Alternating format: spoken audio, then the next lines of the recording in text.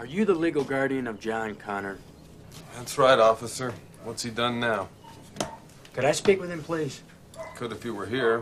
He took off on his bike this morning, so he could be anywhere. Do you have a photograph of John? Yeah, sure. Hold on. You gonna tell me what this is about? I just need to ask him a few questions. He's a good-looking boy. Do you mind if I keep this picture? No, go on. There was a guy here this morning looking for him, too. Yeah, big guy on a bike. Has that got something to do with this?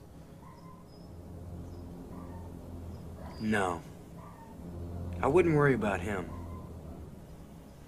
Thanks for your cooperation.